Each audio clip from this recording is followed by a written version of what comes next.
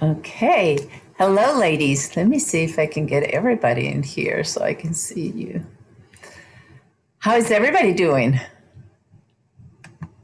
You can unmute yourself. Oh, sounds good to me. Hey, Gail. It's been a long time. Okay, well, we'll just get to the class. Go straight in. Welcome, everyone. And this is going to be the first one of a series of, this will be a series of six. So we'll have five more after these. And let me get this. Okay. And one of the things that I'm going to be doing in each one of them is have short video. This one is the longest and is 10 minutes, but this sets the whole from birth all the way to teenage years. So it sets the whole lifespan, and then we'll take each class a little portion of that 0 to 3, 3 to 5, 8 to 12, then teenagers. So that way, those are little short videos. So I am going to start by sharing my screen with you.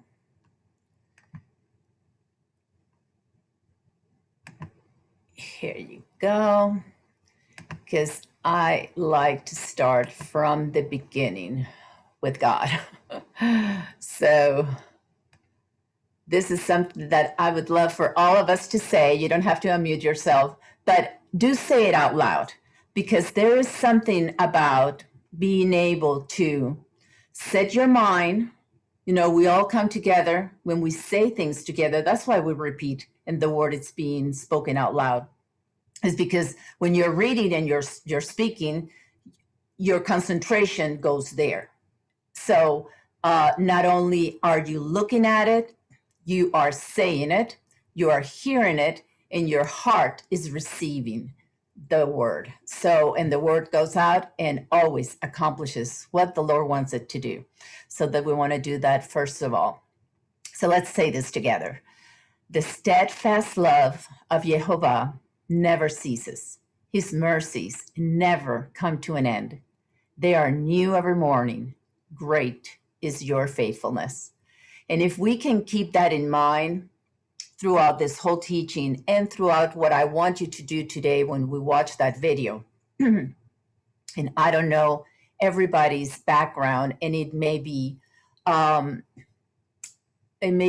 little traumatic by some of the, I know it was for my husband when I showed it to him because of his background. So, but this is what we want to do today. Today, we want to go to us, because the first thing we want to do in order to take care of our children or our children's children, our grandbabies, is we have to put the oxygen mask first on us. But before I go there, I just wanted to reiterate this, because our hearts need to hear this. You have no idea how many times we have to hear this, because we're not always taught this from our own homes or from the pulpit or from whatever teaching environment you have grown, is that God's love for us never ceases. So you cannot go too far that you're going to lose his love. You never will lose that. He cannot. He is love. There is no way that he can just not be who he is. So it is important that we keep that in mind in every decision and every thought we have. Those are the little foundations that we have to make very strong in our minds so that we can pass them on to our children. Because when we have fear that we can lose that love, we pass it on to them, and they think, is mommy going to love me after this? Is what's going to happen? And they need to be so secure in that you can have that good connection. Then his mercies never come to an end. Oh yeah, when you die, then his mercies are gone, and then, you're out in limbo. No, no, no. His mercies never, ever come to an end. Okay? He is merciful yesterday, today, and forever. So keep that in mind. And then I wanted this picture for you to have it in your mind that every morning these mercies are new. So whatever, don't think that you used it up all yesterday or the day before, they're new today. And those are things that we need to let our children know, that whatever happened yesterday, we're starting brand new today. So they don't keep track of this. They've heard forever and ever, whether you teach it at home, they hear it on TV, they hear from their friends that Santa Claus is keeping track of, whatever they're doing good and whatever they're doing bad, and he checks that list twice and all this stuff. And those are little cute songs that we hear growing up. We hear it at malls when we're walking through and elevators or whatever you are. But they do go into our minds and into our hearts, and they stay there. So when we do something wrong, those little ideas come back and say, if my mom keeping a list, is she going to, is this like too many? Am I going to get, whatever it is that goes through their little minds? Their minds are not set. So whatever you think is not usually what they're thinking. If you ever watch those Rugrats programs, are funny in a way, not good psychology, but funny because of that, because they make you think, what is it that they're really thinking? So keeping that in mind, we go back to this that I said before. We have to put our oxygen mask first.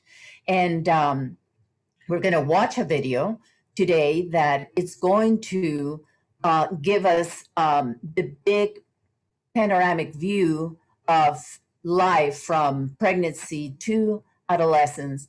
But I don't want you to watch that video thinking of your kids.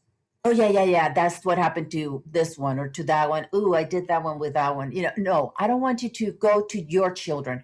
I want you to go when you were growing up. I want you to watch it as you are the kid, and that mother is actually your mother or your caregiver, whoever it was. That could have been your grandmother. You could have been raised by your dad or an aunt or somebody else. So as you do that, and have paper and pencil by you, and whatever comes to your mind, write it down, because this is what's going to happen. Our non-conscious is working all the time. You have to remember that part of us, it's part of the Spirit of God that gives us life. And what does the word say about God? He never sleeps nor slumbers. So that part of him that it's in us, it's always awake, knows everything about us, and has a memory that can hold all that information. So when you're thinking about, when you're watching something, whatever your God desires for you to deal with, and that's why we watch movies and we go like, I didn't see that before, because at the moment that you're watching something, your emotions kick in, and if there's anything from your past that needs to come up to the surface, that non-conscious will bring it up. And when it brings it up, it is for you to deal with it. Whatever comes to our conscious and we don't deal with it goes back again to the non-conscious stronger. Why I say that? Because this is what science have shown us, that whatever we think the most is the strongest. It grows. So if something comes up and makes a little line, a little rot in my memory, and I don't deal with it, it goes down. And then when it comes back up again, it will make another little line. I don't deal with it, it goes down. And if I keep doing this over and over and over every time I think of something, and then I don't deal with it, you become loopy.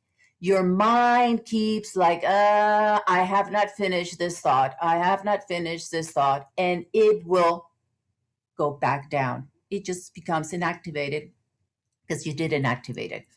But then every time it does that, it creates it stronger and stronger. So we don't want that. And this is easy. We don't have to like spend, I have to make a note and then wait for the proper moment. And no. We deal with it right as it comes at that moment. You think about it, you deal with it, whether you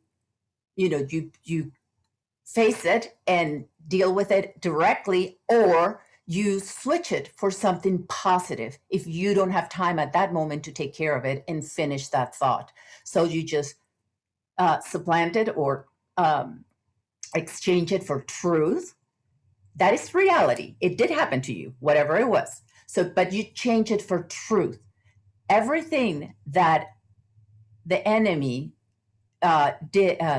tempted Joshua in the wilderness was reality. He was hungry. He needed to eat.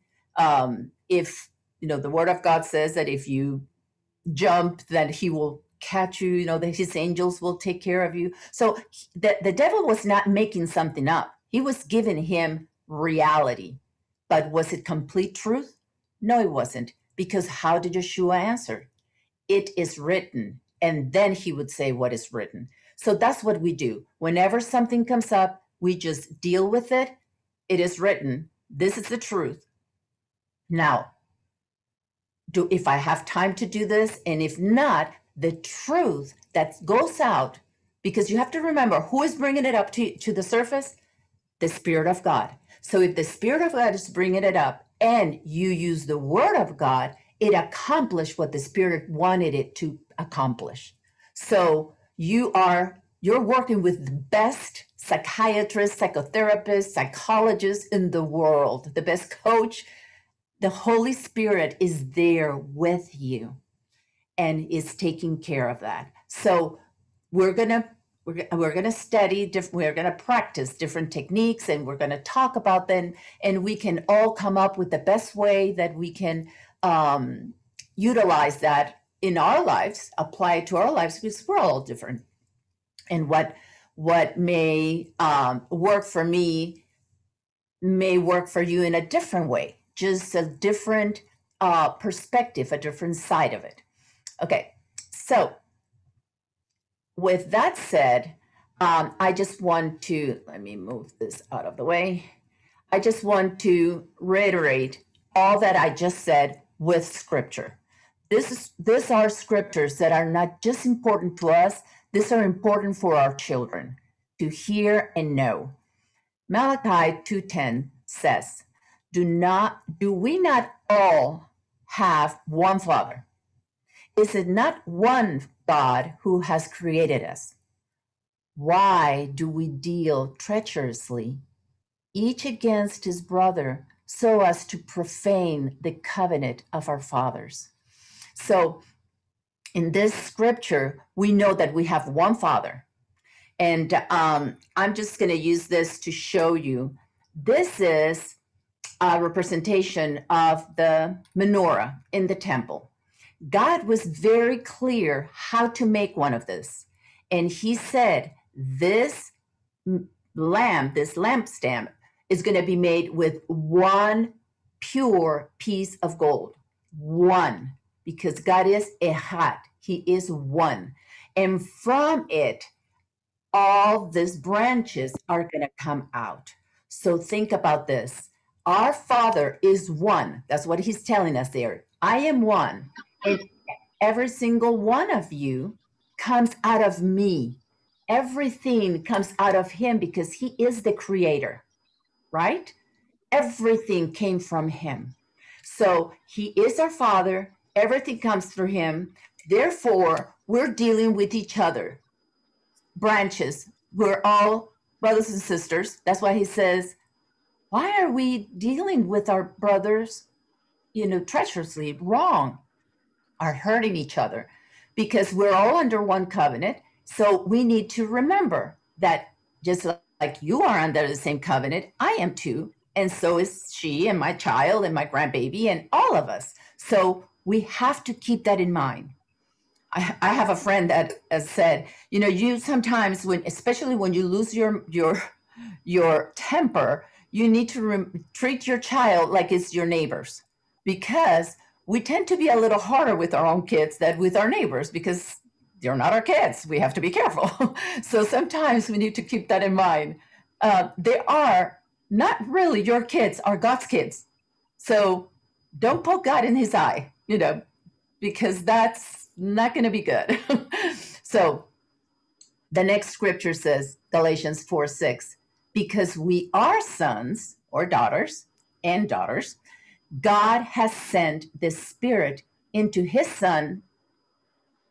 He sent the Spirit into our hearts, crying, Abba, Father. So we know that the Spirit, going back to what I just said before, here's the scripture to prove it, that Spirit that is in us, that breath that keeps us alive, that the Holy Spirit is also our teacher, the counselor, the comforter.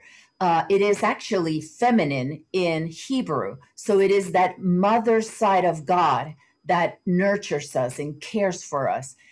We can cry out, Abba, Father, because the Spirit of his Son is in us. So back again, one God, his Spirit is in us. Ephesians 4:6 says, one God and Father of all, who is over, so one gold, over all, through all. That means he uses each one of us to accomplish his will, and he's also inside of us in all. So that pretty much, says it to be true, that there is not, we can't do the us and them anymore. Okay, that is God's job. Our job is to see him as our Father. Everybody's our brother and sister. Everybody has the Spirit in them because they're alive. Otherwise, they're dead. And we're going to deal from that premise. Okay. So this is a practical step to do, something that if we repeat over and over, it would be easier and it will become second nature. And you're not going to have to even think about all this. Just you can print it, put it somewhere, write it in your own words. The red and white is actually coming straight from conscious discipline. The yellow, I added it. I can't help it. I'm a pastor, so I'm going to give you my biblical side of it. So what she says that it's important that we do so that our children mimic everything they see us do. If every time I get angry, I go, and I throw a door or break at something, they're going to do exactly the same. So if I practice this, they will mimic me. We literally have we have cells, mimicking cells that repeat and act out what they see. That's why when you're watching a movie or you're talking to someone and she's telling you about this disgusting thing that she tried, you make a face too as she's telling you, or she's talking to you about a lemon and you pucker your face, and that's those mimicking cells that automatically do that in us. So I have a little visual here that you can do with your kids, or you can buy it. You can buy this at the dollar store. And it has a little, if you can see, it has a little flower in the middle. It's a little windmill. So the illustration for this is that, first of all, when you get angry, because you need to think what you're going to do. And when we get angry, we're not thinking. We're going straight down to the bottom, to our survival mode that just reacts, fights, flights, or freezes. Those are the three reactions of our survival mode. we don't want to react to our children in survival mode because we're going to hurt them and we're going to regret it later. So that doesn't happen, and we stay up here in the executive branch where we think where the mind of Messiah is. We smile even when you don't want to. You just saw they broke everything, or they just pushed each other, or whatever they did that was not funny for you to even smile. You're going to smile. You're going to take a deep breath. So we smile and we ask the one that is in control of the universe, Abba. We cry out, Abba, right? Take the wheel, or take charge, or sit on the throne. I need you to work this because I don't know what to do right now. Take a deep breath. So you smile, you smell the flower, and you relax. You blow slowly. So take a deep breath and blow. When something happens and they're screaming at each other, okay, kids, right now, everybody, smile, take a deep breath, blow slowly. Okay, now tell me what happened. So then you are in a good place. You don't have a face that your child is afraid of because you are screaming and you just lost all your peace. I would suggest, that's just me, I would suggest to say this thing out loud, Abba, you're in control. Holy Spirit, feel me. I say, take this big, deep breath, and Prince of Peace, together, we can handle this. And you can say that to your child. You can handle this. It's okay. Let's talk. And then we talk. So what happens is, when all that we repeat and repeat, I had a friend of mine, her son was battling with autism, and he was nonverbal. But she would do this. She would say it out loud, and she would say, "Oh, Jesus, help me," every time that she would have, something that she didn't know how to deal with. He was her only son, and she would teach that to him. He says, when you don't know what to do and you feel afraid, you ask, Jesus, help me. And it was the cutest little thing. I train ABA to help her with his development. And you would hear his little voice going, Jesus, help me, help me. He couldn't say help me. And he would say, help me. And it was the cutest thing. But he learned that from an early age. It was one of the first things he learned to say. I can say he's an adult now, verbal. He has driver's license. He's working in the capacity that he can. But he is, one of his favorite things is to worship. He knew that calmed him down. He would put this CD and just worship. So he needed that Prince of Peace to calm him. If anything we can ever teach our children is to soothe themselves and self-regulation. If they can get those two, they have not even half of the battle won. They have like 90% of their battle won. So that may seem like it's not that important. It is. It is one of the most important things that we can teach them. So we're going to go into this video. And the video, it's, like I said, it's just 10 minutes. And it's called Making a Bully from Scratch. Bullying is one of the most misunderstood crises of our time. Bullies are created by a specific life path we can reroute at any age if we didn't cause that, if was, like if we adopted a child or we are dealing with a grandbaby. When we know the road signs to look for along the way. Are you ready to help transform those bullies and victims into contributing, connected members of society? This is a quote from Dr. Becky Bailey, who is a renowned developmental psychologist and early childhood expert and the founder of Conscious Discipline, who made this video. And I'm going to give you all the videos so that you can even watch them ahead of time. You can start working with that. And then when we get together, we get to discuss and see what worked, what didn't work. You know, this is what this time will be for us.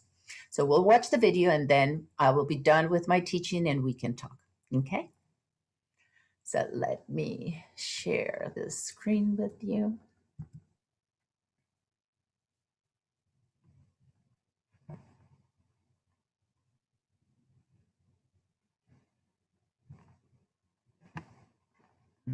Okay.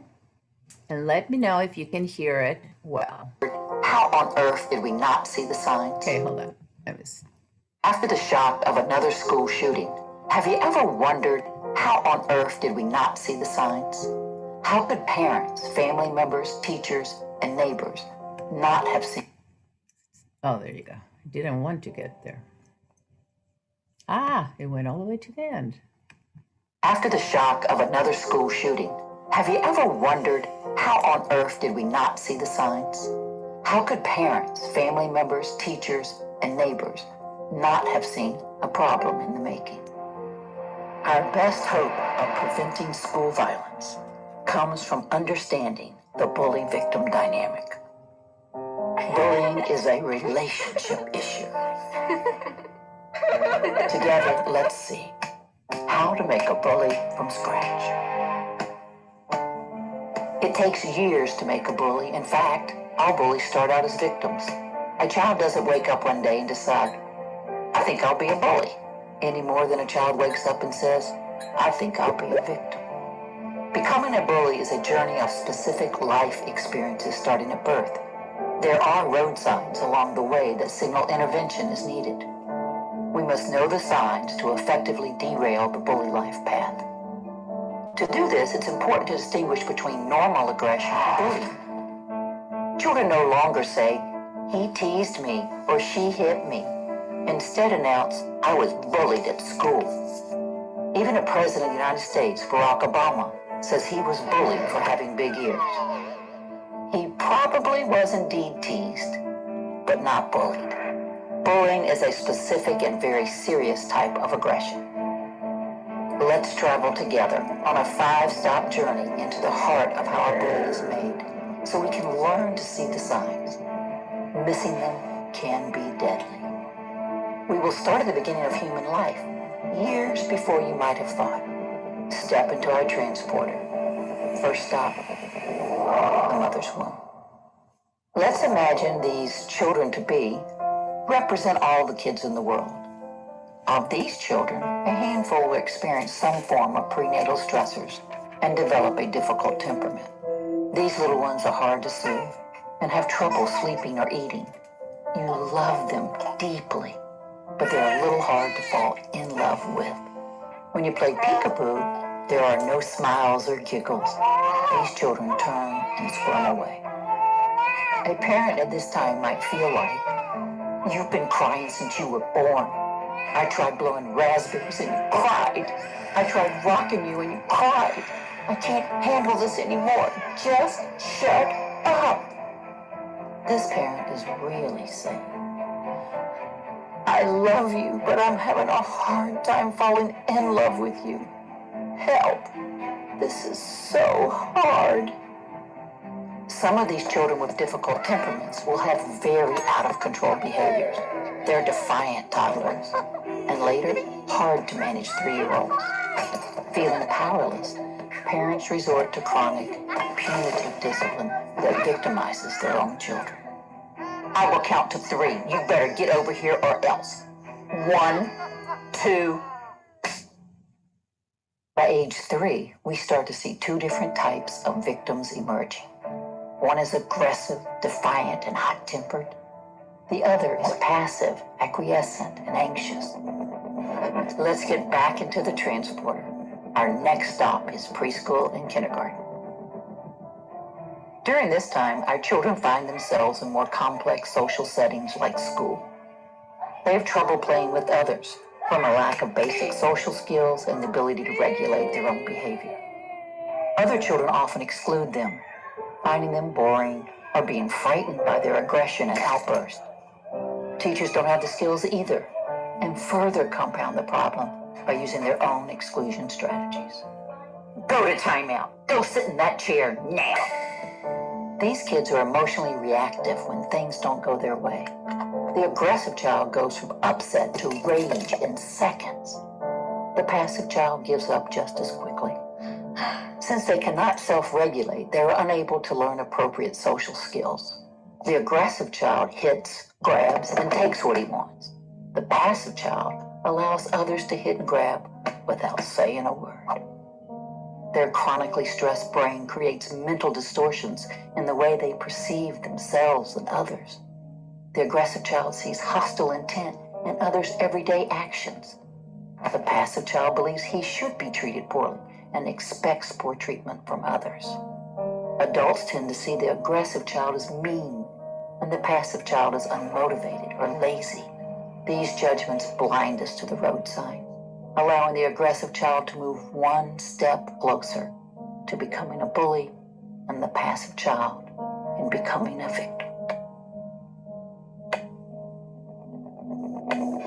All aboard. Let's continue on to first and second grade. Things get worse as our children move further into the world of friends. All human beings require a sense of belonging. These children, desperate for connection, are often pushed to the side by classmates, teachers, and schools. They have been excluded from connections with others since birth. This immense social pain actually involves the same pathways in the brain as physical pain in the body. Somewhere during this time, the social pain of rejection becomes so great, the brain undergoes significant changes. For both bullies and victims, the brain compensates for a life of painful disconnection. Buckle in as we continue to see what happens to these children ages 8 through 12. Both our bully and victim are still searching for connection and a place to belong.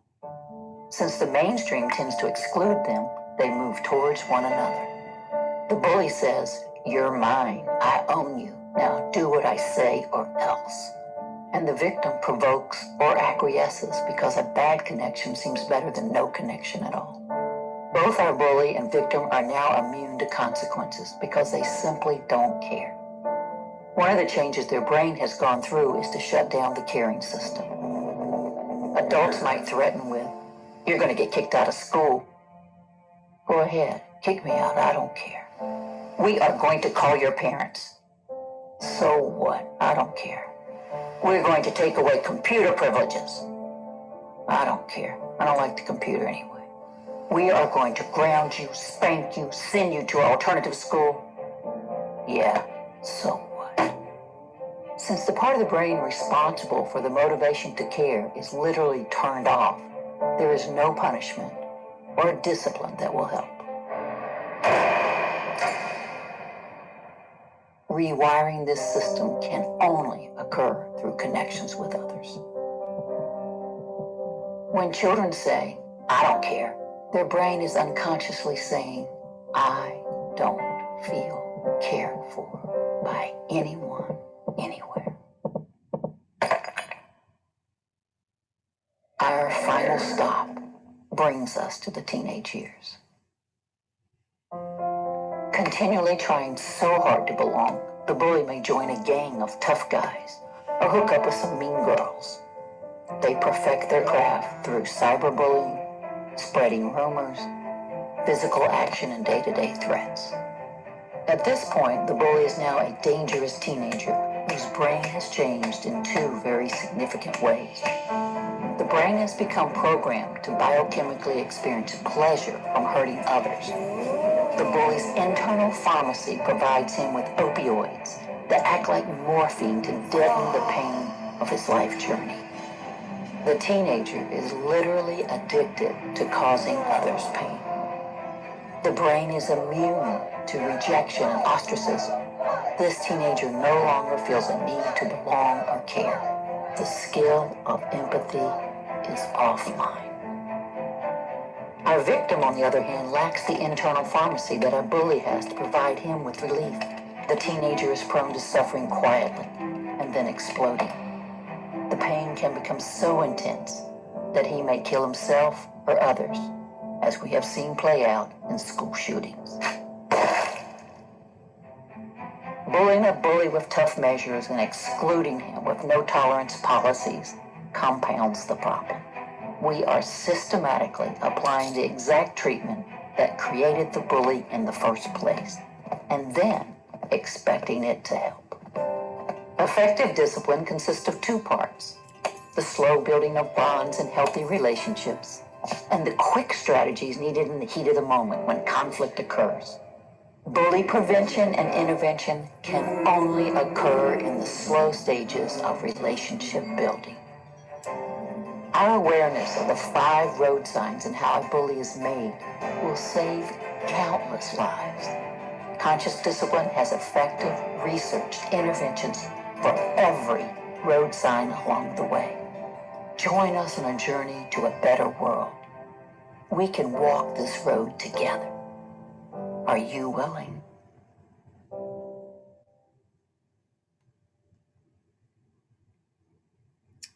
Okay. So, stop sharing. There we are.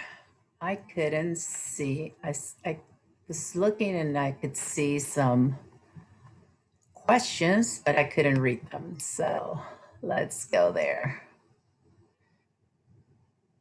Um,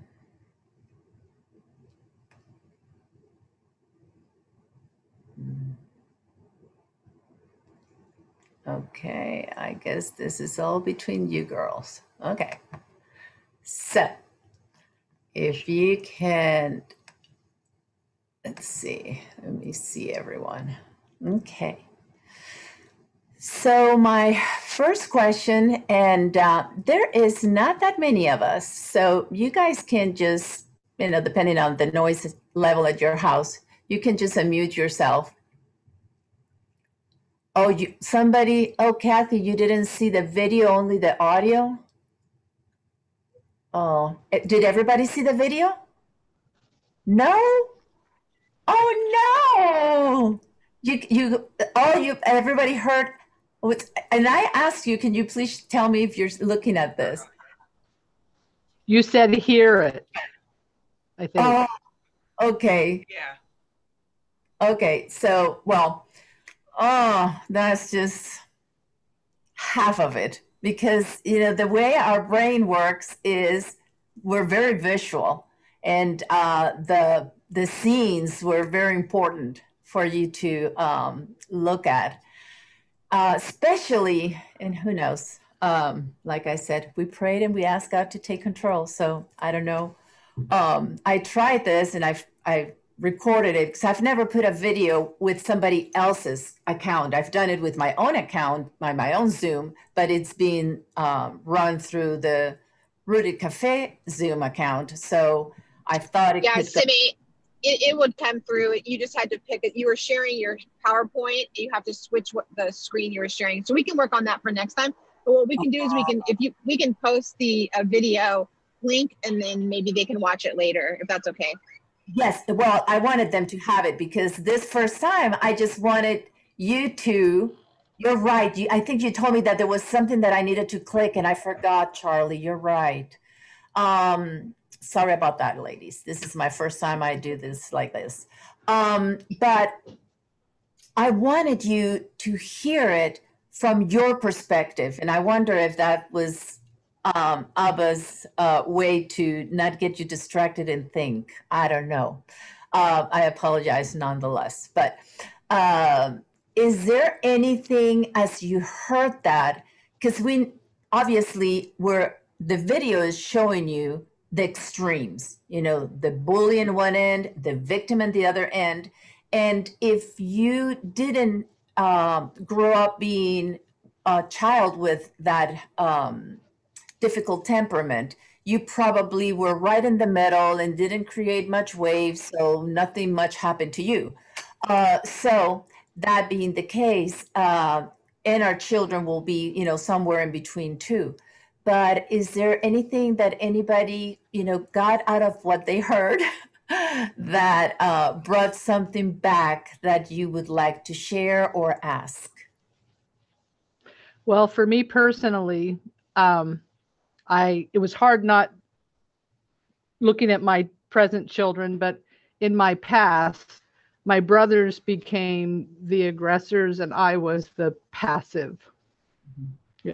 But the emotion came in the video at the high school age, which was interesting because I didn't have emotion before that, but I have no memory from 8 and younger. So that's all been blocked. But it was interesting to see that within me came up at high school. Yeah, so that's great because usually at high school, that is completely disconnected, the emotional side. So it becomes even harder to feel something. And God has a way, and He knows obviously what we can handle and what we can't, to help us cope. It is to block things. And and that's why there's people with multiple personalities and things like that, because if my 2-year-old is too traumatized, I still have to grow. And so that too becomes blocked and another will grow. And but then I may be 10 years old, 12 years old, 20, 60, and act like a 2-year-old. And people are like, what is wrong with her? That's like way too extreme for what actually happened. Her reaction was totally out, not according to the moment, but it was my 2-year-old, and my 2-year-old doesn't have those boundaries. So it will scream and it would do things that my 60-year-old wouldn't. And but all that to say, it's something easy that can be worked. I'm going to give you an example because that is, and I don't know if I share it in one of our classes. When I was 1.5-year-olds and my babysitter broke my collarbone. Did I share it with you girls? No? Okay. You did hear it, Mary? Okay. Well, the trauma that happened made me react in different ways as I was older, and I didn't know why I was acting that way. If I would see something that was physically aggressive, like a football game, a boxing match, or something like that, I would do this. It was an automatic response, right? So what ended up happening was that the Holy Spirit revealed that to me because she was screaming at me and shaking me. So this 1.5 year old baby is trying to protect herself from her. And all I could see was that anger in her face and shaking me, stop. And so whenever I would see aggression, like boxing to me is very aggressive and football is very aggressive. I'm from Venezuela. We don't have football. Well, what we call football is your soccer. So when I would see something like that, my reaction would automatically be that. And when the Lord showed it to me, it was simple. And this is what I was trying to explain. When that comes up, you deal with it. Oh, okay, that's all it was. So I talked to this 1.5-year-old myself, and I said, yes, you're afraid of her face, but she's no longer here. You are afraid of pain because you didn't know why your shoulder hurt. She broke your shoulder. You did have a cast. You no longer have a cast.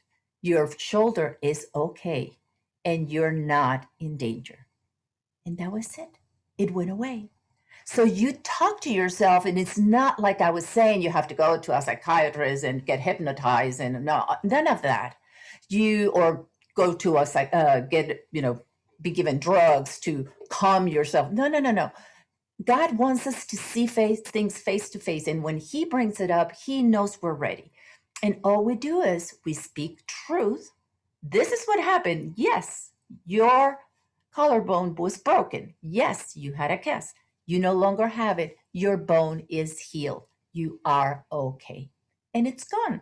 That loopiness ends because that train of thought went to the end, didn't stay loopy here, went to the end, closed it, gone. As simple as that. So those are the things that the Lord will bring to you when you're ready to deal with them, and then you deal with them as they come. Because he is not just a wonderful and loving Father. He is he knows what we can handle and what we can't. Anybody else heard anything that would like to share or ask a question?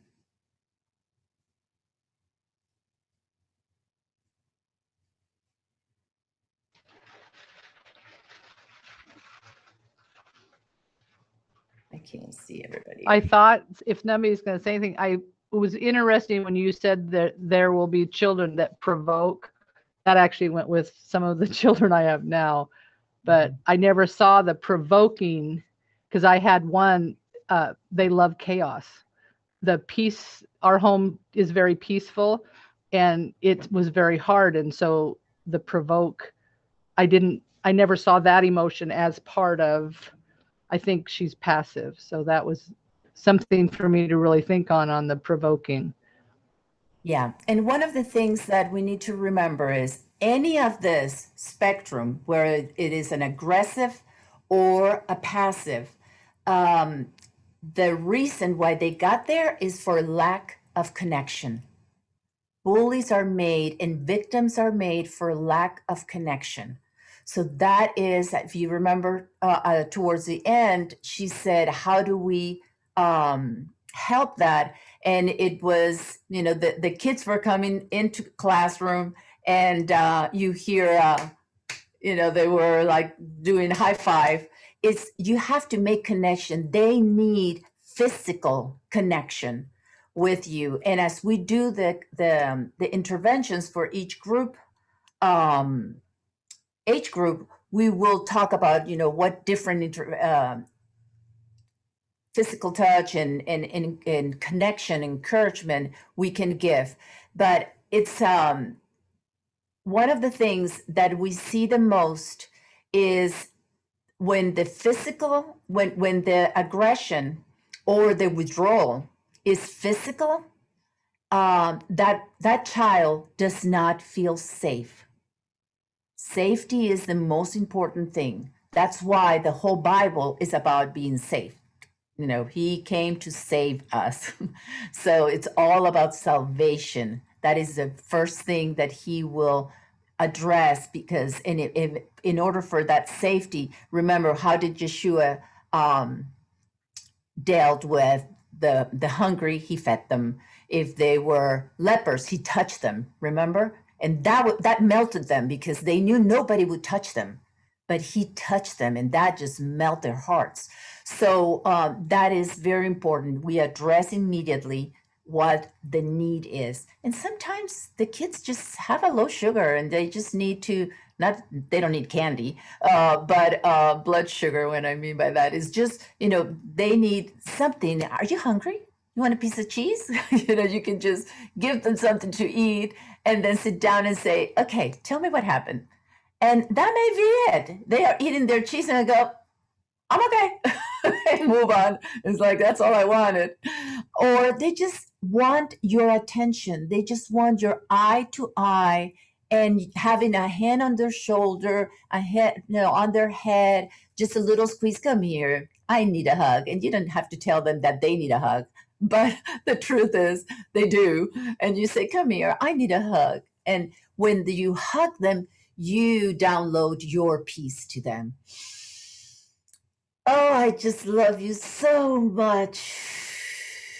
And you breathe forcefully in their ears, and they start connecting one with the other. They never knew how to soothe themselves. They don't have the technique. They don't know how to do it.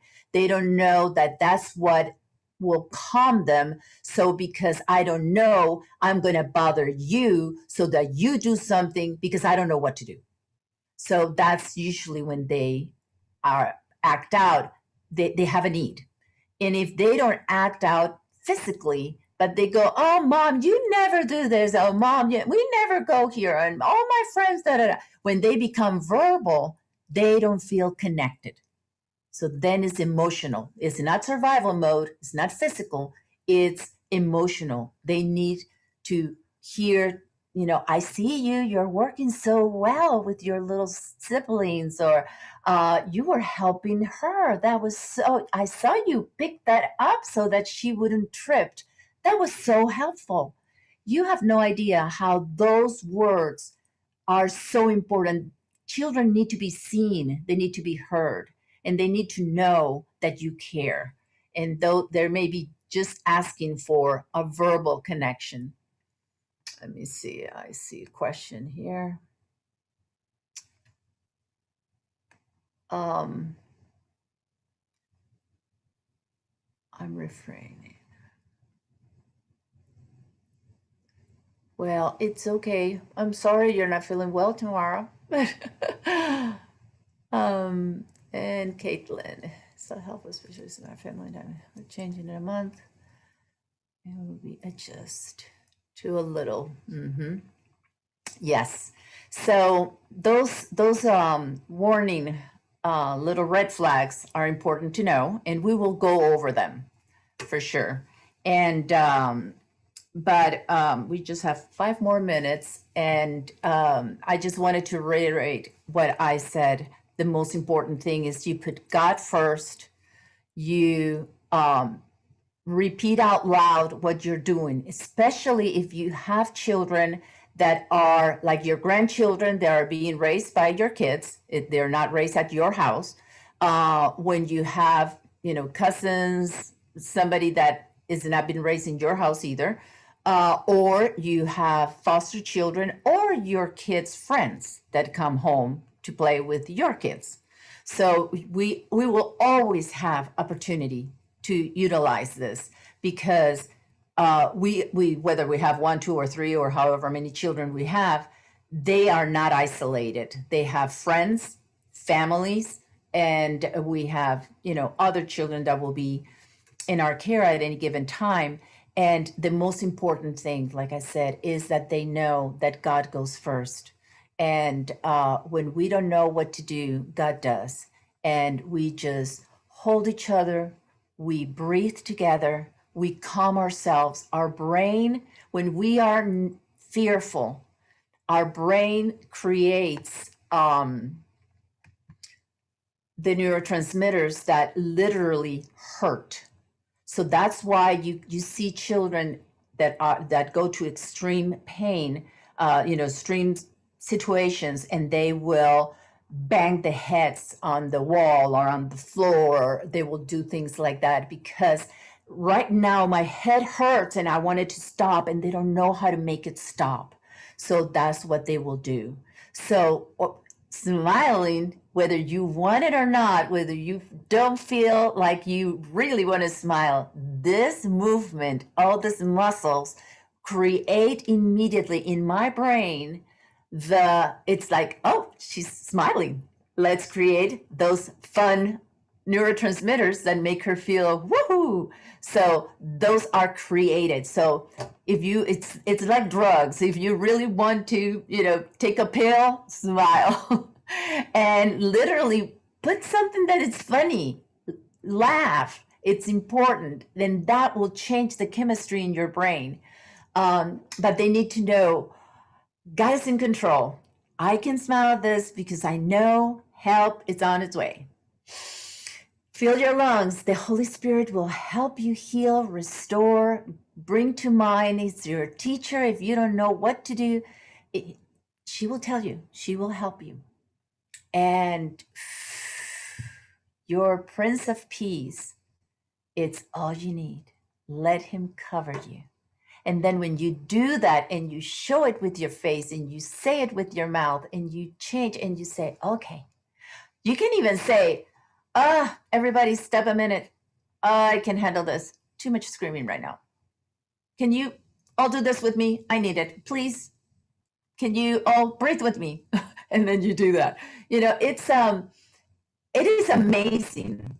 Children will respond so much better to that when you say, stop it, everybody, shut up, they scream louder because you know what? They are afraid of you.